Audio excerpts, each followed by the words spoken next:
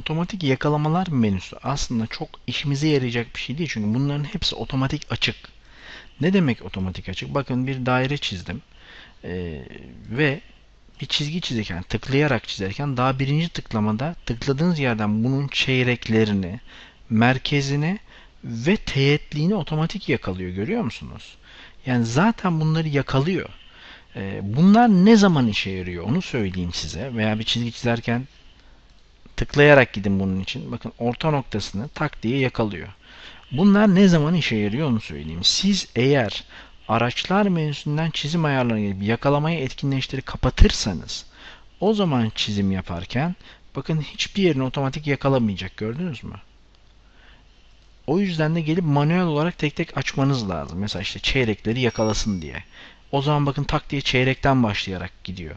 Gördünüz mü?